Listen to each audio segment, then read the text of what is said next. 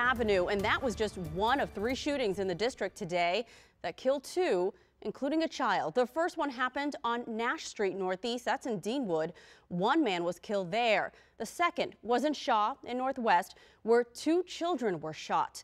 And tonight, police are still trying to piece together what happened when 3 people were shot off New York Avenue in Northeast.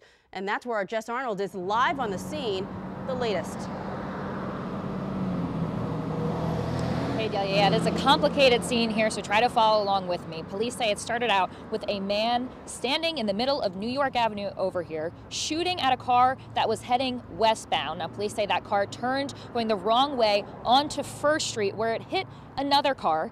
And you heard from that Lyft driver earlier, as you mentioned, Delia, that car was also caught in the crossfire, as you mentioned. Now, when police showed up onto the scene to investigate and looked in that car that ended up turning down the wrong way onto First Street, they found 2 people suffering from gunshot wounds. Police said one had critical injuries, but he is now stable. The other had a non-life-threatening injury. And police said they also found another car with a victim with gunshot wounds at the Mobil gas station nearby.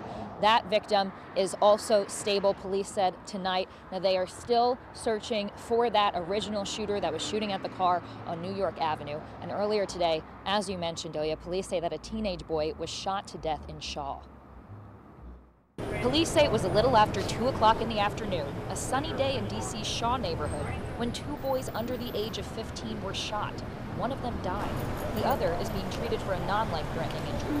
You know what's going on here. It's the same story that we keep seeing. It's young people resolving disputes with firearms, and then now we got a young kid who's lost his life. Chief Peter Newsham said officers were already in the area because of a recent increase in crime and heard the shots. He said when officers showed up, some kids ran away. They caught up with some of them, and Chief Newsham said none are suspects. He said it looked like there was some type of dispute that caused the shooting, so it wasn't random. But it's enough to worry this father of 2 young girls. And of course we're worried. I know one of our daughters goes to the school a few blocks from here. Our baby goes to the daycare a few blocks from here. Samuel De La Pierre lives around the corner from the scene.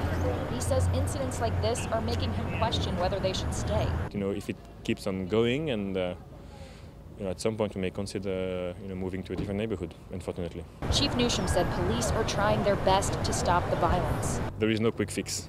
I think the way to fix it is to address the gun issue.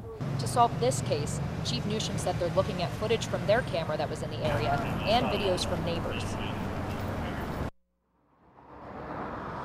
Now, this child's death comes just a week after police say 2 other teens were shot and killed just a few miles away in the Brightwood neighborhood. Delia?